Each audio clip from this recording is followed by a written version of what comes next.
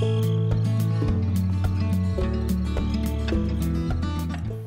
everyone, it's me, Mrs. Lockman at Boston School Forest, and the ocean is such a cool place, but Wisconsin is so far away from the ocean, so I asked the question, I wonder what's at the bottom of Ellingbo Pond, and I have a pond expert joining me. His name is Mr. Skowinski, and he's going to tell us about the different zones of the pond.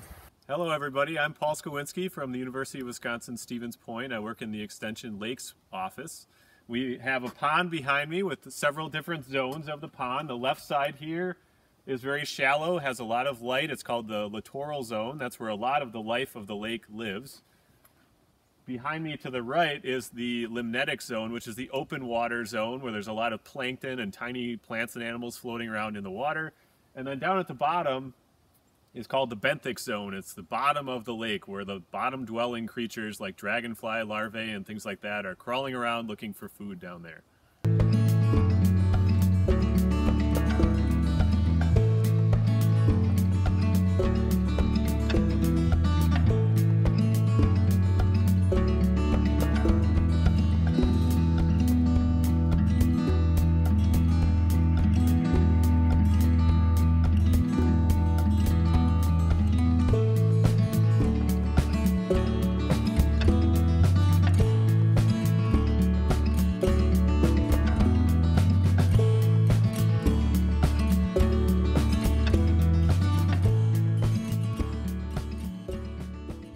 So we are in the littoral zone of the lake now, which is the very shallow water area here where there's lots of light and there's plants and algae and a lot of tiny critters like to make their home there.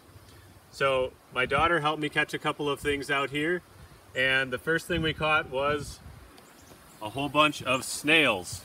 Different kinds of snails, they have different shapes, they live in different places. This is a ram's horn snail here, or an orb snail, and then we have some pond snails in here also.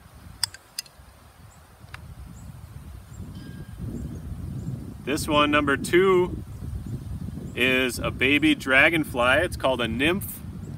It has a big, wide head with big eyes on the end, 6 legs like all insects have, and they crawl around on the bottom, which is called the benthic zone.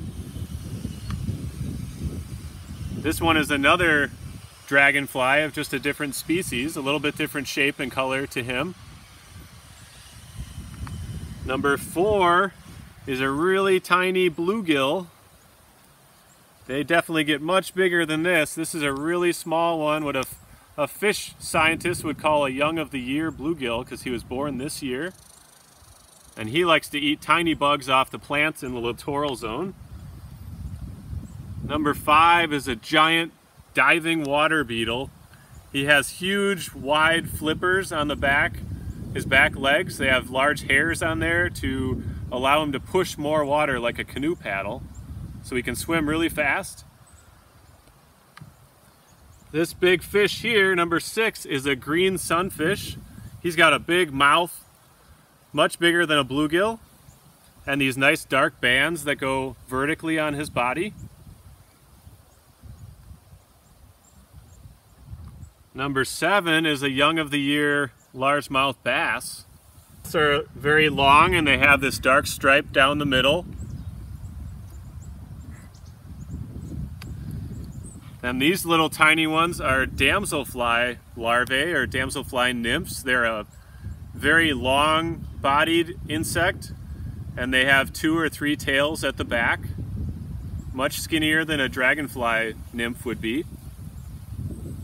This pair of mallard ducks loves the littoral zone of our pond. They find lots of yummy plants to eat like algae and Illinois pondweed and smartweed and some grass. The muskrat makes its home anywhere in the pond, but it finds the plants closest to the shore, the littoral area of the pond.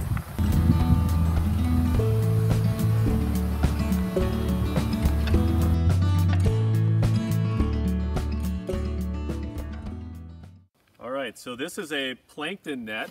It's a really fine material that even really tiny creatures cannot pass through, so they'll get caught in here and then they drain down into this cup, and we can let the water and the tiny critters come out this tube into our little tray to look at them under the microscope. So I'm going to throw this out in the pond and see what we get.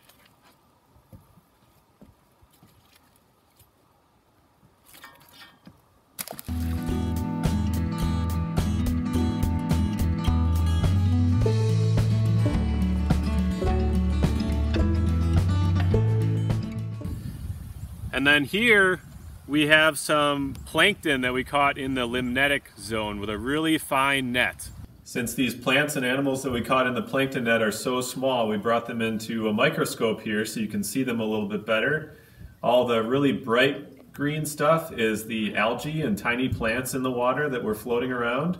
And the darker green stuff is little animals. So you can see all those little dark green spots swimming around at different speeds. There's some tiny ones and there's some slightly larger ones swimming around. And these are all the little critters that tiny fish eat as soon as they hatch from their eggs, or other larger insects would eat as well.